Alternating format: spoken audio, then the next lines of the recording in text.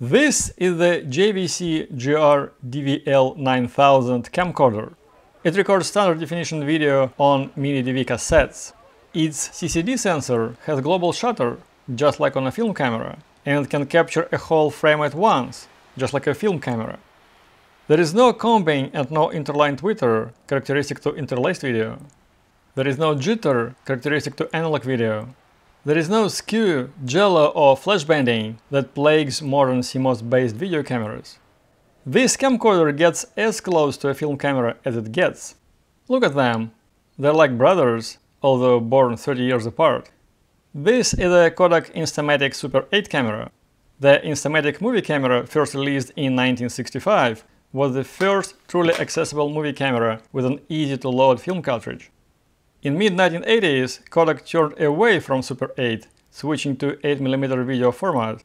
Super 8 went into oblivion for 30 years until Jeff Clark, Kodak CEO, announced the first consumer product from Kodak in many years at Consumer Electronics Show in 2016. What the hell? We are announcing the first consumer product from Kodak in many years. In fact, the first camera for motion picture since 1982, and it is the new Super 8 camera. It'll be available later this year, and it's a symbol to what Kodak cares about in our commitment to film.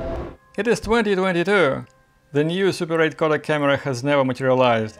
I guess this is a symbol of Kodak's commitment to film. But you can substitute this camcorder for the Kodak's hybrid film digital camera. It has 10x f1.2 lens, a complete cinematographer's tool at your hands. It has 4-inch LCD viewfinder, composing shots is easier than ever. It can do 16:9 shooting. It has onboard sound recorder. It offers two frame rates, 30 frames per second interlaced and 30 frames per second progressive. And of course, digital connectivity combined with digital capture helps you create like never before.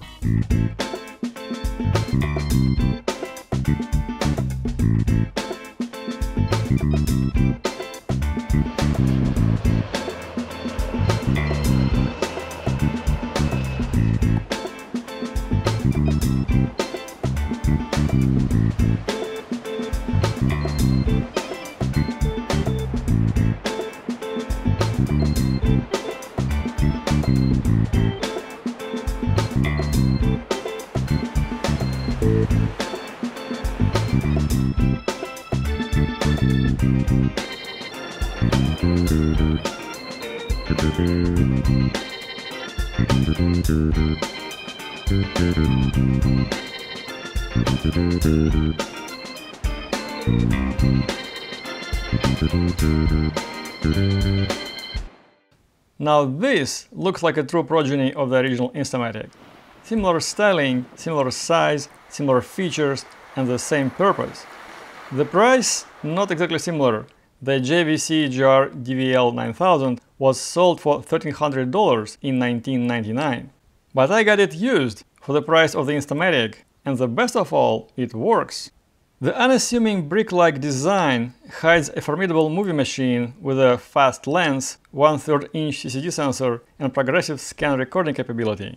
Progressive scan recording was a fairly new and advanced feature in the 1990s, so JVC had to clarify how it worked in the operating manual.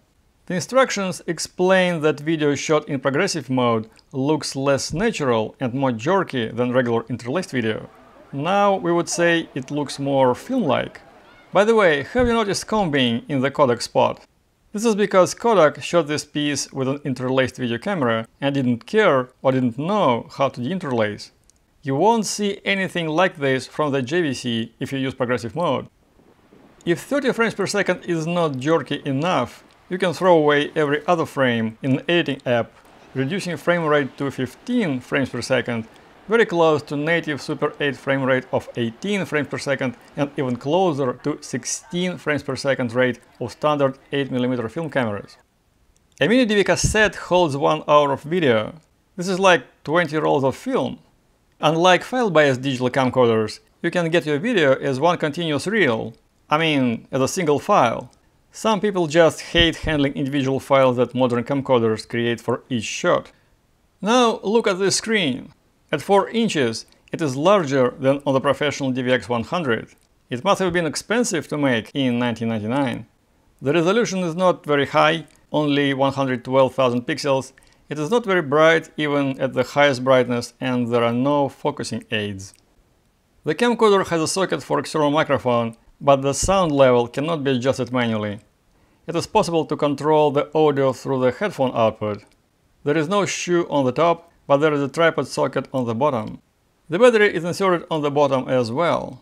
I got a replacement cassettes battery together with the charger. The locking cutout was on the wrong side, so I had to cut one myself, and I cut it through, but it works.